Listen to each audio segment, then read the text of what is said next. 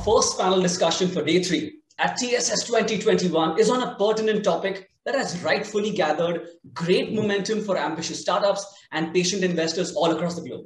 We're here to discuss the topic, impact investing, here to stay. You know, impact investments are investments made with the intention to generate positive, measurable social and environmental impact alongside a financial return. Let's soak in all this and more from our panelists today. To welcome our panelists, I'd like to invite Mr. Bhanu Prakash to do the needful. Over to you. Thank you so much. Hello, good morning, good afternoon, good evening to all of us. And welcome to the TIE Sustainability Summit. On behalf of TIE Hyderabad, I welcome you all. Very happy to see we have a very impactful session on impact investing, here to stay. Hereby welcome Mr. Vineet Roy from the Aavishkar group, and also our moderator, Mr. Prashant Maniar. Prashant Maniar, hi to all of you. Good morning. Good afternoon again to all of you. Prashant Maniar is actually is a managing partner at Encito Advisors LLP. Encito Advisors is an award-winning boutique and working on many acquisitions, joint ventures, partnerships, alliances, India's entry strategy for global majors. He has done many things and awesome personality here. Going to talk about this impact investing. Over to you, Prashant. Please go ahead and take it forward. Yep. Please Fantastic. Go ahead. Thank you. Thank you so much for the kind introduction, Bhanu and Vineet. Good morning and welcome. Thank you so much for taking time to be with us today and talk about impact investing. For our audience, good morning, good afternoon, and I hope good evening to several of you in the West. And to just give a quick introduction on Vineet. Actually, Vineet, to those who are in the impact investing world or working on sustainability companies, Vineet actually requires very little introduction. I mean, he is the guru and legend in impact investing globally. Aavishkar Group is a company that he founded, which houses several entities, right from NBFCs to investing equity capital to operating companies. And so, he's got tons and tons of experience in this space. At Aavishkar Capital, I believe they have raised, they have $1.25 billion of assets under management. And they're raising their next $250 million as an India fund, which we'll also talk about during our conversation. So, Vineet, welcome. And thank you so much for being here. Thank you, Prashant, and thank you to TIE for inviting me for this session. Thank you so much. Super. So, why don't we just directly get into it? I mean, this is a masterclass format, and Vineet, I will pose several questions to you, and then, we'll take the conversation from that forward from there. So the first thing I want to start off with, Vineet, is, for our audience especially, is what is impact investing? We all put money into stocks, mutual funds, private investments, and so on and so forth. And over the last few years, we've heard this whole thing about impact, and impact investing. So, why don't we start from there? And if you can give us some broad idea on what is impact investing, that'll be a great start. I think the person who introduced Bhanu did give the official definition of impact investing. But to simplify it, if you have a very strong intent to make impact, you are willing to make that disclosure right up front, and then you are willing to make investments with that intent. And when you say, I'm going to make impact investment, or I will make intentional investment to deliver impact, then you have to define what that impact is, and you'll have to hold yourself accountable. So if you are able to showcase intentionality by documenting, by disclosing, by writing it in your PPM, and then measure it and report it back, then that investment, and remember, that investment is termed as impact investment. Now, a lot of people see impact and investment as two different terms, but impact investing is actually is a single term, impact investment. And you don't actually disaggregate them. So this is one single word. And the idea behind this is and I'll actually try to, because a lot of people in the audience might be thinking that are there investments that don't make impact?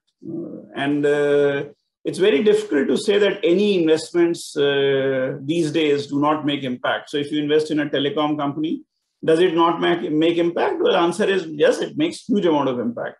Do Tatas not make impact? Does Reliance not create jobs? Does Unilever not make impact? So did Apple not make impact? Google not make impact? So what is so unique about impact investment? I think that's really a very obvious and simple question that bothers a lot of people. So let me start by saying that all investments make impact. Some make only positive impact, some make both positive and negative impact, and some make a lot more negative impact than positive impact. When you are talking about impact investments, you are essentially saying that I will go and make an investment with the intention. Now, when Google was created, the idea was not really to make an impact. Google made a huge amount of impact, and a lot of companies will make a lot of huge impact, even though there was no intention at their end. However, what happens is it generally helps those who are part of the economic activity. So will Google make a huge difference? It will make a huge difference to normal people who are part of the economic activity. But then there is a very large population in the world, and the world has 7 billion people. We have roughly 3.5 billion people who are on the margins of economic activity or outside the margins of economic activity.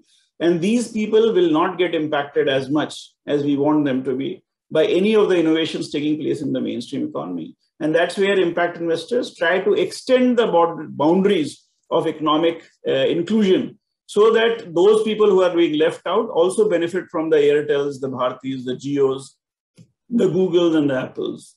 So very simply put, impact investing is an intentional activity to bring significant part of the humanity left out of the economic activity into the mainstream. That's a great definition, and we appreciate some of the examples you've given. Could you dive a little bit deeper into what is this impact? You've talked a little bit about social and etc. But if you can just dive a little bit deeper into what is impact, right? What examples of what are different types of impact investments? So see, when you so let's take why is Aavishkar, let's say, different from any other fund, let's say any venture capital fund. So does Aavishkar take risk? Answer is yes. Well, so does Sequoia and Axel and anybody else who is actually in the venture capital space. But when you are investing in venture capital, what kind of risk are you taking? First, you choose a very evolved ecosystem. So where do you invest? You invest in Bangalore, you invest in Chennai, you invest in Silicon Valley. And why do you invest there? Because there is a very evolved ecosystem. And what is an ecosystem? An ecosystem is where talent, capital, liquidity, and academic support, everything else is standing next to each other. There are almost no gaps. And in such cases, you are taking a risk on either a human behavior change potential, but everything else is given. You are still taking a risk because you don't know whether you can take human beings to Mars and keep them alive there. So there is a huge kind of risk, and that risk is actually very futuristic. And that risk you are taking, but not in absence of capital, not in absence of talent, not in absence of anything else. Now think about an investment being made, let's say, in Bihar or in UP or in Jharkhand or in Orissa, in back of beyond where there are no ecosystems. There is basic infrastructure is questionable. Quality of manpower that is available generally would want to migrate to Mumbai, Delhi, etc. How many times have you heard of people trying to migrate back to Banaras or Patna or Samastipur for that matter? So if I go and take a risk by investing in Bihar, what am I trying to do? I am trying to create a company that will create jobs and livelihoods where people live. Because you know very well, Prashant, you live in Mumbai, that we just don't have space to have more people coming in. So you have to take companies and jobs where people live so that they don't move people to this. The other part is a lot of these people who are actually migrating from UP, Bihar and others, they are the talent of that place. If they are going to migrate to Mumbai, then what kind of quality of talent will be left, and how do you actually create industries, entrepreneurs, etc. in those societies? So when you go and try to make an investment in Bihar, what you are trying to do, or UP for that matter, or Jharkhand, you are trying to build a company there that will create jobs and livelihoods there. But not only jobs and livelihoods, create a business that actually make sure a significant amount of the turnover of that company is recycled in that economy. And I'll pick up a very simple example. Let's pick up the state of Odisha. Odisha, there is a company called Milk Mantra. It's actually a fairly famous company. Milk Mantra was actually conceptualized and started in 2010. We started engaging with the founder, Shri Kumar Mishra, from 2009. We convinced Sri Kumar that you should actually go to Orissa and start a dairy. Now, Odisha by nature is actually it's a milk deficit state. It's not a state where logically somebody would like to start a dairy. So dairy generally will be western, south of India, but you will not want to go and start a dairy in Odisha because local supply of milk is not there. We saw that as an invitation to go and start a company, because it is not about the dairy, because everybody will say, but dairy requires milk and you don't have milk. How will you run a dairy? To get the milk, you have to create a decentralized operation where you go and convince a microfinance institution to lend to people so that they can buy cows, and their cow's milk then actually will be poured into local chilling centers that you will as an enterprise build. And those chilling centers will then provide you milk, which you can then sell into the local urban centers like Katak, Bhubaneswar, Sambalpur, etc. Now, in this process, on a thumb rule basis, let's say today the turnover of Milk Mantra will be close to 300 crores. Roughly 200 crores goes into the local 200-kilometer vicinity of Gop, where this plant is based. Now, imagine 200 crores on an annual basis growing by 30%, continuously going into the local rural area. What kind of income change it will do into a state that is actually at the bottom of India's growth rate. Now, that's really an example. Was it a path-breaking, sending people to Mars kind of an initiative? Answer is no. Was it as risky? Answer is yes, because there is no milk and you are still taking a very high risk to bring about a significant change. Is it profitable? We have taken this company from 0 to 350 crores, and generally companies are actually valued between 1 to 1.5 times or 2 times of their revenues. So what you have done is you have built $100 million of 75 to $100 million worth of value by investing, let's say, 1/7 of that amount. Some of us will make 5, 6, 7x returns, but the time taken to generate the return is very long. So we have taken 8 to 10 years. In the process, you have created 50,000 to 100,000 farmers who have actually generated a significant amount of continuous income. And you have created a vibrant local economy and an ecosystem. More importantly, you have created a role model for Odisha to look up to and create entrepreneurship there. Vineet, that's phenomenal. I mean, you've touched upon so many points that I actually want to discuss during the course of our discussion. But just continuing on this exact theme of what is impact investing, we've heard so much about now ESG investing as well, right? There are funds which are saying, look, we are an ESG oriented fund, etc. And, actually, broadly speaking, everybody sort of buckets everything into one, right? So it's environmental, social, governance, impact, sustainability, clean energy, clean tech, whatever. So are these one and the same, or are these different? Or if there are differences, what are those? So I think, ESG is actually a nomenclature. It's a framework. And ESG as a framework can be applied to any company. So it can be applied to Reliance, it can be applied to Tata's, it can be applied to a startup as well. So what is ESG? It's environment, social, and governance. And what you basically look at is you try to classify the risk a company is going to deliver into certain buckets. So what kind of environmental risk this company is going to create? What kind of governance management systems they have put in place? Does it actually adheres and follows the governance philosophies that have been enshrined in ESG? What kind of engagement does this company have with the society, with its employees, etc., etc. Now, this is what ESG is. So ESG is really about going and evaluating a company and seeing what parameters and performance does it actually meet. It's a framework that can be applied. Impact investing, on the other hand, is a screen, which means you are first making a commitment upfront, and then you are actually saying that, hey, any investment I will make will meet these criteria that I have laid out. Now, this is actually a huge difference. So impact investing, ESG is actually a continuous process. And it is actually, so when you say, I am going to adapt ESG, you essentially say, I'm going to make myself open to an evaluation of the kind of risk that I am generating. And I'm going to offer a corrective plan to correct myself to adhere to those norms. And I'll keep making those disclosures. On the impact, you say, I am going to start a company to make this difference, and I will report it and I will raise capital on those terms as well. So as an investor, I cannot invest in a company which is actually saying I will adopt ESG. But as an investor, I have to find a company that meets the criteria for which I'm going to invest capital.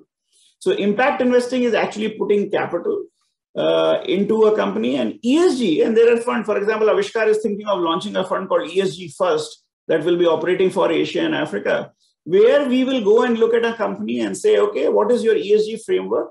Do you have ESG framework? And can we help you improve your ESG framework so that you actually are more compliant rather than less compliant? Because in ESG, you can be in A, B, C, any category of risk, and you can move towards a C category of risk over a period of time. In impact, the condition is right up front. You cannot be invested if you don't meet my conditions.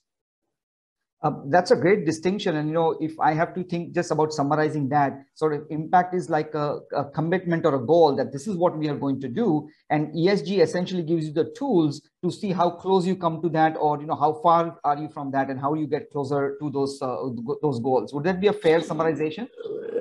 ESG is a framework. It's a very horizontal framework and applies to everyone. To get into the impact is a very small subset where you actually say, I'm going to invest and create companies that are impactful from day one. Now, when I say subset, it does not necessarily mean that it will remain a subset. The entrepreneurial expectation of impact investing, and by the way, I personally go way beyond or way before impact investing. So we did not start to actually create a small subset of investors. We wanted to change the world of investing, where every investor asks this question, is my capital, while generating return, creating a more equitable, sustainable, and livable world?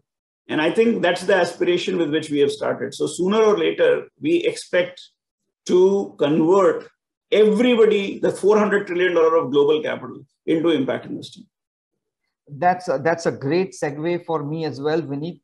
You talked about what you started out doing and what you want to do. So, let's talk a little bit about your journey. As you said, and, as we have known, you've been doing impact investing before there was something like impact investing, and you've been involved in this for, quite a few number of years.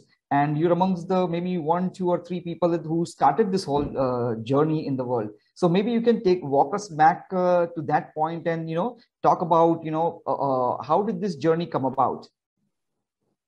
Yeah, so I'm actually a forester. I used to live in a forest in Odisha, and then I got married, and my wife actually probably didn't like the forest as much as I did. And so I moved to IIM Ahmedabad to do a little bit of research, and then I set up probably, I'm not sure if it was the first, but probably India's first incubator for government of Gujarat. Ran it for 4 years. My job was to convert farmers' idea into businesses.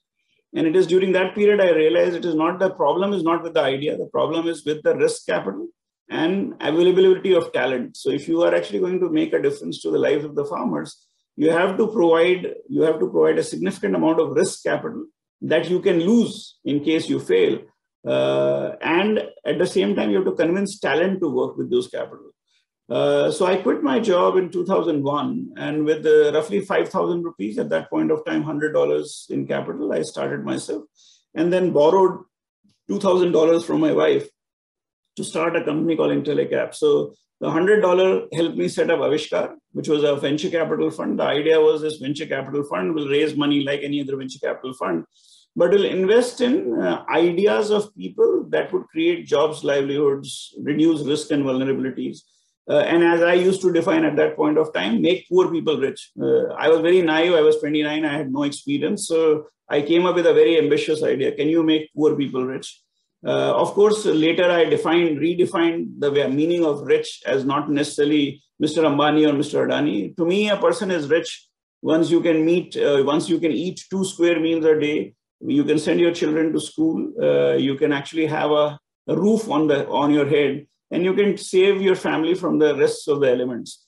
So if you can actually take somebody to that stage from where they are, which is very vulnerable, very exposed, no income, hunger, poverty, etc., then after that, it is a game of choices. Once you have made choices available to a person of quality of living, then after that, the person is already rich, and after that, you can become as rich as you want. So for us, richness was defined as creating choices for the people. And one way to create choices, I realized, is to create businesses that create jobs and livelihoods for people where they live, or reduce risk and vulnerabilities in their lives. And that's what became our defining feature of Aavishkar, that every investment we make, we ask, do you create jobs and livelihoods for people who live somewhere else, where they are actually don't have jobs and livelihoods, or do you reduce risk and vulnerabilities in their life? For example, now you asked about climate and clean energy. Now, I have been doing investing for 20 years, and I realized that climate change is one biggest destroyer of all the work that we do. Because we create jobs and livelihoods, then there is a thunderstorm, there is a cyclone, there is actually a flood, there is a drought, and that actually destroys a significant amount of jobs and livelihoods. And therefore, investing and making a difference to the climate is also making a huge difference to the idea of impact investing. And therefore, impact investing is also a very broad bucket. And my personal ambition has lied since then, 2001, has been how do you create an entire ecosystem to nurture these entrepreneurs, provide them support, engage the community in their businesses. And doing all this in broken ecosystems while generating returns. So the most important thing is you have to generate return and return capital. And we have held ourselves accountable to that. It's been a difficult journey. The term impact investing got coined somewhere in 2008. Some of us got together in Italy under Rockefeller Foundation has a beautiful Rockefeller Center there next to Lake Como, and some of us, and we basically were to choose a name of how we call ourselves. And we came up with the term impact investing, and Rockefeller invested in Aavishkar as part of their commitment to impact investing in 2009. So I think, long story short, I predate the term impact investing by 7-8 years. I had two co-fellows, two co-travelers at that point of time. There were others who were already investing in microfinance. There is Theodos, which has been investing in microfinance much before we came onto the scene in 2001. So they were doing it probably in early 90s or mid 90s. But the great idea has been that in 2001, Ronnie Cohen started in Bridges Ventures in US, in UK. Jacqueline Novograd started Acumen, and I started Aavishkar. And we all started without knowing each other. Of course, we became friends over a period of time, but we started differently. We also started with very different objectives. At Aavishkar, we wanted to actually raise capital to make an impact and return capital. That's basically was the... I did not know what kind of returns we'll generate, but we wanted to deliver some return. Jacqueline started by saying, this is an area where you require philanthropy to play a role. And Bridges Ventures started that commercial returns are a must. And we have followed our paths and our journeys similarly. You can understand, this was UK, so you can actually, it's a very developed economy, so you can make those kind of investments. Setting up a hotel in a difficult geography was impact investing. In India, it's very different. And for Jacqueline sitting in US and trying to invest in India, Pakistan, Kenya, it was very different. So that's great. So, from 2009 to now, 2021, what has that journey involved? And, how has sort of the notion of impact investing, evolved over that time, as a lot of things have changed, right? I mean, 2008, we had the great meltdown, financial crisis, recently we had COVID. So, just walk us through how that has evolved. What has been sort of Aavishkar's role and focus in those, etc. Just give us that background, please. So I think impact investing now has come a long distance. I mean, much farther than any of us ever thought there will be such a big acceptance of impact investing. If I go by the latest numbers that I have, I think impact investing is closing on to $1 trillion of assets under management. Not necessarily, we have not hit the $1 trillion mark, but we are pretty close, somewhere between 750 billion to $1 trillion. And this is actually quite extraordinary.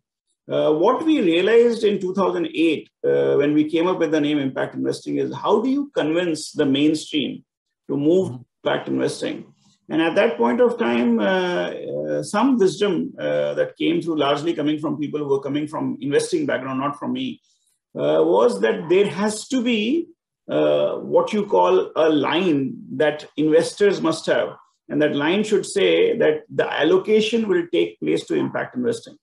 Really what you do is when you are a large pension fund or a large investor or an endowment or anybody else, the way capital is allocated is there has to be a place for the allocation.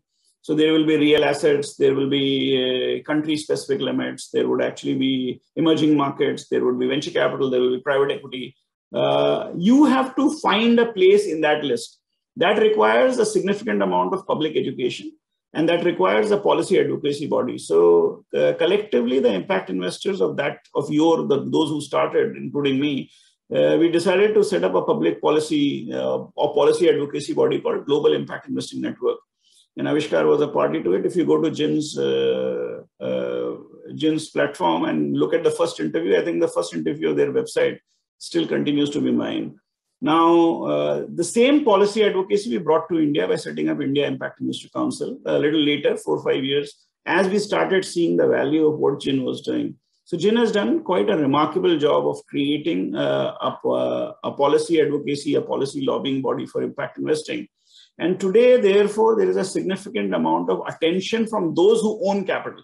Remember, people like us, we were going from the bottom up. We were actually working closer to the communities that are impacted, but we were not sitting in the pools of capital. And therefore, you needed to create this bridge.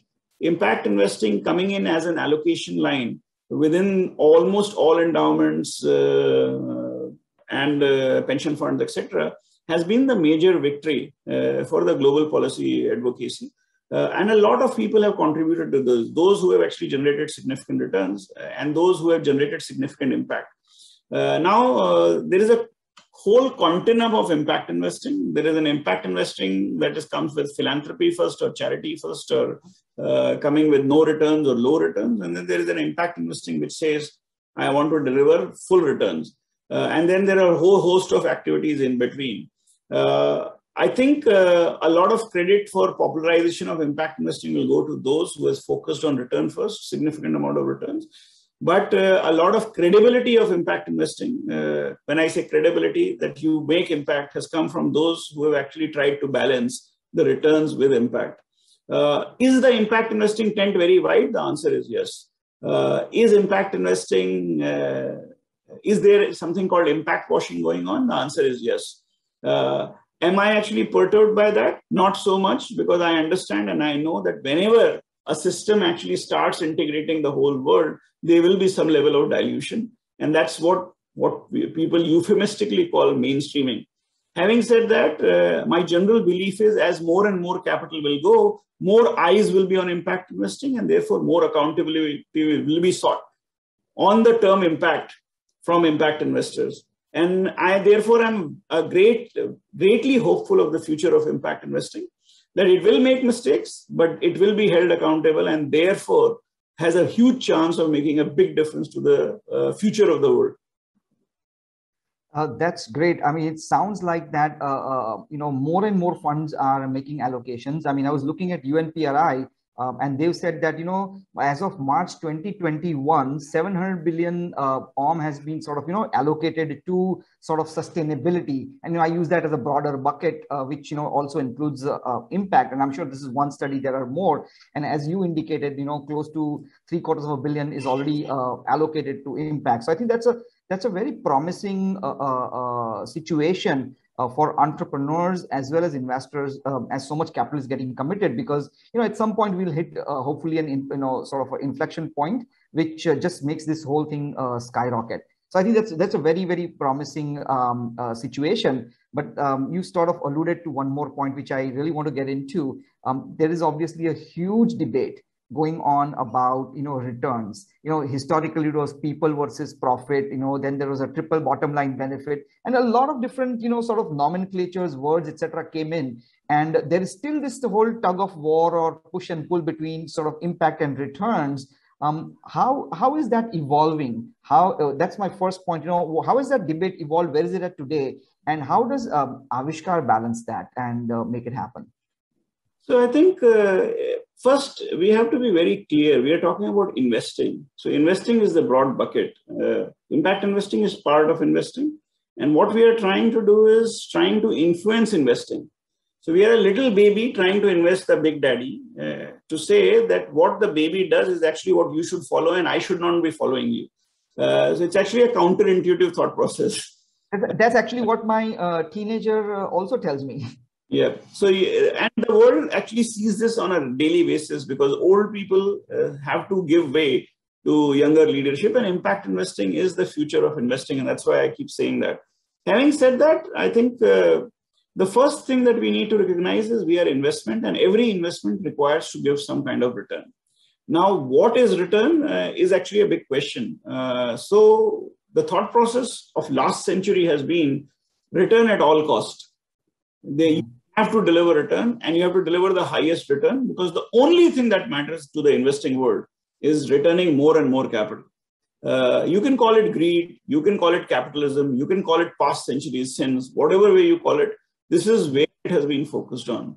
Now, if you look at sustainability just as a term, if you go back, if the world goes to European standards of consumption of minerals, then world will require 2 planets to just live on. That's essentially the truth. So where will you get 2 Earths or 3 Earths? It's not possible. So the fact of the matter is, whatever we did in the last century seems to be not the right way to go. That's really the first point of it. Now, if it is not the right way to go, then greed is not going to let money sustain itself. Now, what is it? Those who are sitting with 300 trillion and 400 trillion, the global capital pool is 400 trillion. Let's assume give take $400 trillion. Now, this $400 trillion is used to growing. So you want to go from 400 trillion to 410, 420. They are fine growing at a very slow pace, 1%, 2%, 3%, but they don't want to give up growing. Now, what did COVID do? COVID actually brought in the risks to this $400 trillion as to what external challenges are we dealing with, and those external challenges can bring the entire earth to a standstill, that your economic activity can come to a standstill. Now, this can actually happen because of climate change. This can happen because 3 billion people living on the earth outside the economic activity may combine together and revolt. Because remember, the kind of progress that world is making with technology, anything is possible. You heard of Arab Spring. There could be a global spring that can take place coming from the poor and economic people, and they are 3 billion, so they are not small. Now, any of those changes can completely disrupt the global economic system. And my personal belief is COVID has actually taken the fear of survival to 300 trillion and 400 trillion. And this would actually repurpose or realign the definition of greed. What is right return? And I think the challenge right now is, for example, we are in India and every day you hear of a unicorn or a sunicorn. Now, what is a unicorn? How does the unicorn come? Why is unicorn so important? It is simply because the term unicorn is driven by greed, not necessarily driven by impact, it is driven by greed, because people are now becoming unicorns in 1 year, or some people are going to be born unicorns now. Now, will that actually change anything? It is all about capital trying to generate returns. But is that sustainable? Is unicorn a sustainable way to grow? Is that the right way? These are the questions that will come in. I am not against unicorn, neither I am for unicorn. I'm just saying it's a very debatable point of view. The world has accepted these terms because we continue to chase greed. And impact investing is challenging that greed. Not saying make less returns. It is only saying that capital has to ask itself some very relevant questions for itself and the society. That what do you want? You want a kishma to actually keep growing, where poor have to become poorer and rich have to become richer, or not? And can we therefore sustain and support businesses that actually make the world more sustainable? And should the $400 trillion of the global capital significantly go in reducing the stream so that all of us can grow rather than few of us actually become unicorns? That's really the debate. It's not about whether impact investing should make less returns. It should make whatever return it can. But it is actually an appeal to the global world to rethink what is sustainable return. There are enough people in impact investing who also are chasing greed. So I'm not saying that people on the impact investing sides only are chasing impact. There are enough people chasing greed as well. Aavishkar right now is focused on very simple things. It actually goes and make investments into broken ecosystems to build businesses. And none of our businesses are unicorn. Let me be very honest and say it. But we have built more profitable business than most people. We have built more sustainable business than most people. We have still a 70 odd % success rate, despite going very early into broken ecosystems and building businesses. And we have been profitable, and we have returned returns from 5% in one of our funds to 20% in another of our funds. And when you return 20% of the fund, a lot of your companies have given 70, 80 or 90% returns as well. But those returns are coming simply because those companies have built significant sustainable value, and that is the recognition. But we don't get 10,000% returns. We don't have one single company returning five times our fund. It doesn't happen with us. And that is the limitation we bring to the table. So we are not chasing greed. We are chasing to build a sustainable future for your children and their children. And that, I think, should be appealing enough for the world, because COVID has taught us how much money you collect yourself, but when oxygen is not available, you will die. And I think no amount of money can buy you oxygen when you need it and when it is not available. Absolutely. Very well said, Vineet. I really appreciate that thought, because, we've faced this all the time. Are there going to be unicorns in sustainability? And, our general response that we tend to give, and others, like yourself in our community tend to give is, unicorn is a valuation mechanism to look at companies, but what is the real impact in the world that you're actually making? And the cumulative effect of that impact there is much, much greater. Prashant, there is a healthy unicorn also, a unicorn that actually touches 1 billion lives and makes 1 billion people sustainable, or actually creates jobs and livelihoods and reduce risk and vulnerabilities in 1 billion people life, is a very worthwhile unicorn. Absolutely agree. A valuation that is fueled by liquidity is not necessarily sustainable, either for those who are chasing unicorns for valuation or for the world. That's the only point we are making. We are not really challenging the idea of unicorn. I'm saying there is a much more worthier unicorn than actually just getting $1 billion valuation. Very well said. And, you touched a little bit upon, Aavishkar returns. How does that compare to, sort of non-impact or other impact returns? I think that'll be an interesting conversation, and for our audience to kind of understand, what that comparison looks like broadly, if you can share. So again, Prashant, funds have mandates, and those mandates define the kind of returns they will deliver. So one of my funds had the mandate of only significantly investing in low-income states. Now, invest in low-income states, other investors, because how do you actually get valuation? You get valuation by somebody else investing in your company, right? And valuation does not necessarily at this point of time actually is a measure of the profitability of your company. So if we invest in Bihar, and if we are not able to actually convince other investors to come and give very high valuation to a company that is operating in Bihar or operating out of Bihar, then your valuations or your returns to the investors may not be as attractive.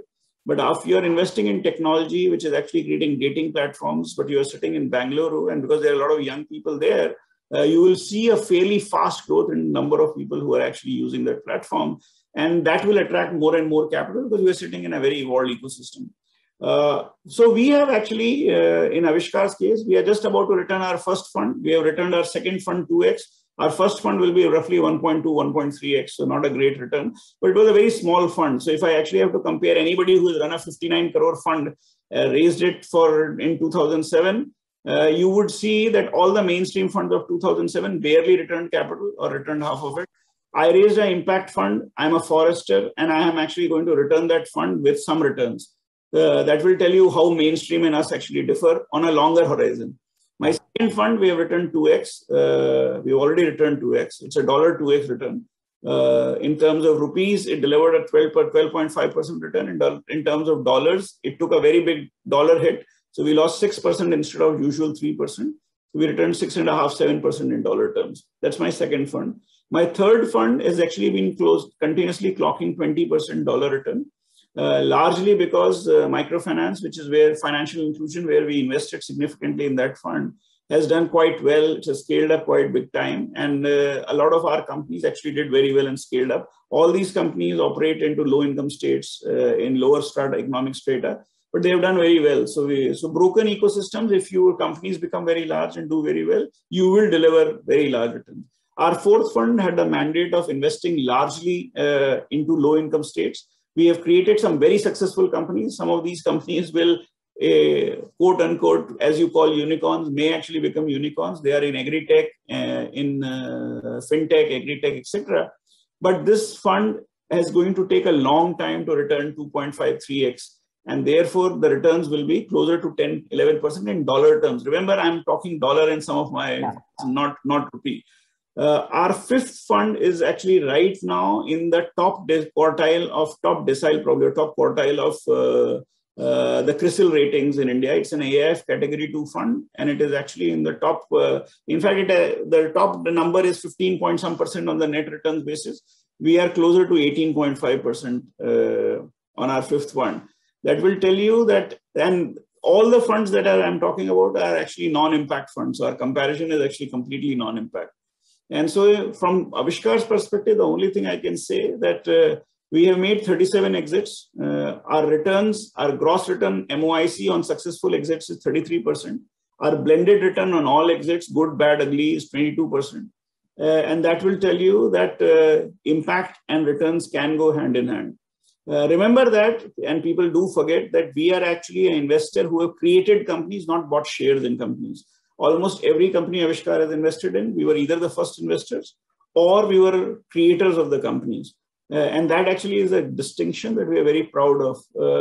That really is that the impact that we have created on the ground, even after we have exited the company, continues to deliver returns. That is really amazing and phenomenal, Vineet. So now, we've covered so much ground. We are here where we are today. You're raising your next 250 million India fund that you've talked about. So tell us a little bit more about that, and what do you see as happening as impact investment in the future? Let's look forward. So I think we have talked about the last 2 decades. I started with $100, I told you. At the end of 2010, we were managing $28 million. So in my first 10 years, I went from $100 to roughly around $28 million. And then to 2011, we started with $27 million and we went up to $1.2 billion. That's our last 10 years in which we expanded our offering and how we plan to do. Now, the next decade is right on us. And I'm actually a great believer in the decades. There is a very important reason I believe in decades. 2030 is actually a very important year in human history.